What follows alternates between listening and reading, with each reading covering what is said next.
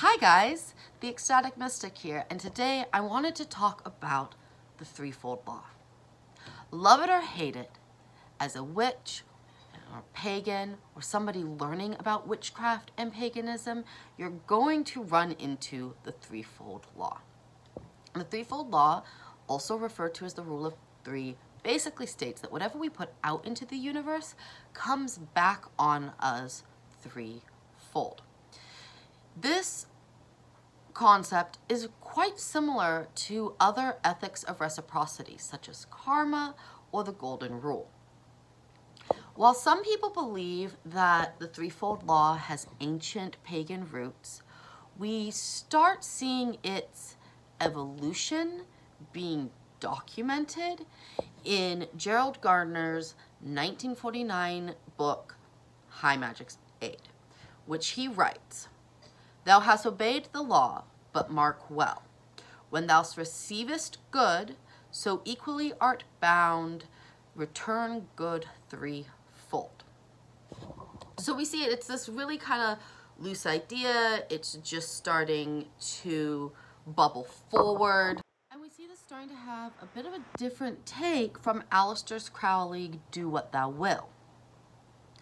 Now, the threefold law doesn't start really being viewed as a law or hard rule until 1968, when Raymond Buckland starts writing about paganism and Wiccan rituals.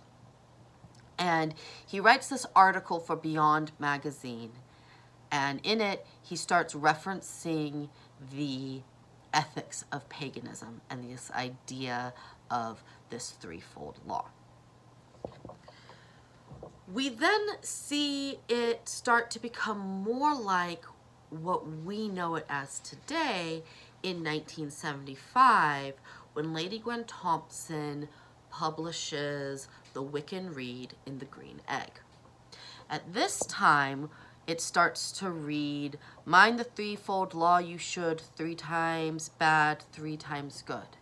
And in some newer versions, it's even been taken farther to say, "Mind the threefold law you must," rather than should. It becomes a hard rule rather than just a suggestion.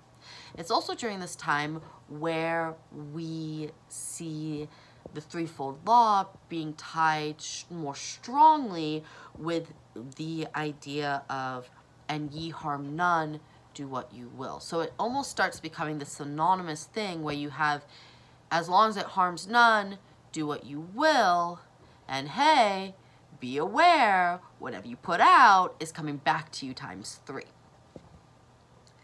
Now, some practitioners take a very literal approach with the threefold law.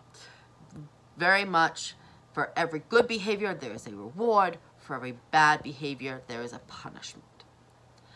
Others take it a bit more symbolically, where it's now symbolizing the idea of our energy is going to come back to us in a variety of ways. Others still completely chalk it up to a modern innovation based on Christian morality.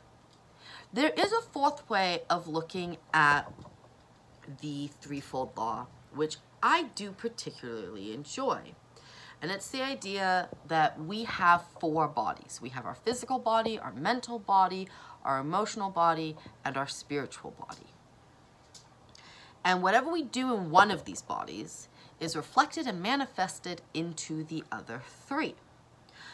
So in this mindset, we have to make sure that all of our bodies are on the same page with our course of action.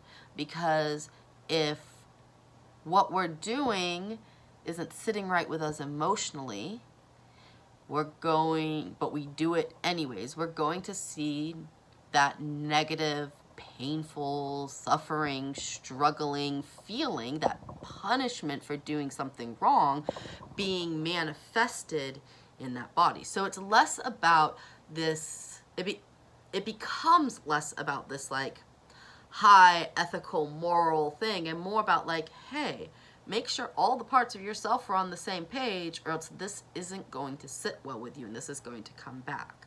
Make sure that when you're doing good, if every part of you wants to do good, it's going to be amplified in you. Now, whether you choose to adhere to the threefold law or not is 100% personal choice. However, it is really important that the witchcraft and pagan community as a whole, especially those who do choose to follow the threefold law, don't allow it or the idea of, as long as you're not hurting one, do what you will, become the pagan version of you're going to hell for that. It is a personal, ethical tenet that should not, in fact, must not be used to police or shame the practices of other witches and pagans. That is part of the beauty of this community, is that we have the ability to support one another even when we're on a bunch of different paths. The threefold law happens to be one of those paths, and for some people, they love it and it helps add to their practice. But not everyone is going to follow it, and pagans shouldn't be in the position of pushing their beliefs onto others. So, take the threefold law as you will, practice it or not, and I hope that you all have a beautiful day. Bye.